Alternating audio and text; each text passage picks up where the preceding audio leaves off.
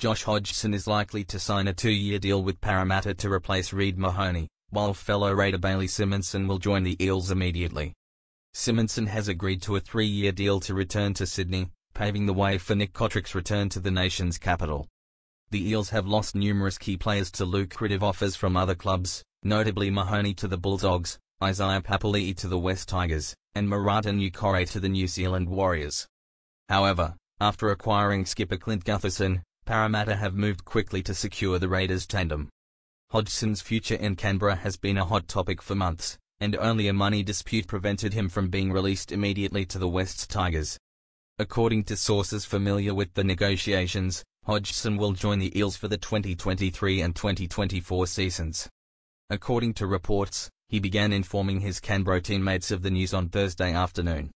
The experience will be invaluable to the Eels, whose backup hooker, Ray Stone, has committed his future to newcomers Redcliffe. Mahoney, 23, told the Eels a few weeks ago that he had agreed to join the Dogs on a 4-year deal. Hodgson had spent 7 seasons in Canberra and had no intention of returning home to complete his career in England. Tom Starling, Canberra's long-term hooker, is scheduled to appear in court next month in connection with an October incident at a Central Coast bar.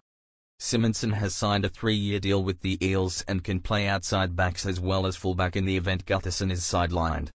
The 23-year-old grew up on the Northern Beaches and finally agreed to an agreement with Parramatta after being offered a 3rd year.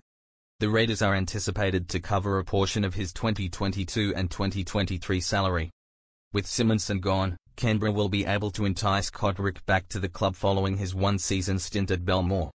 Cotric was also on the Tigers' radar, but he will return to a club hoping to secure his services through 2024.